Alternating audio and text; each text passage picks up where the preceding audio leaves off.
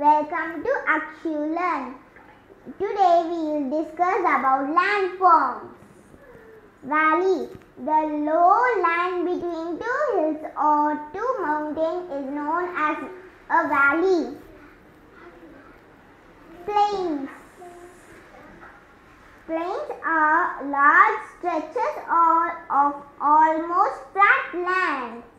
Desert are those areas of land which receive very little rain and where very few plants or trees grow. Island is a piece of land that is completely surrounded by water. The mountains, the highest areas on the earth, are known as mountains. Peak. The top of the mountain is called as its peak.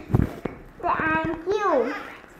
Thanks for watching. Please subscribe and share and hit the bell button.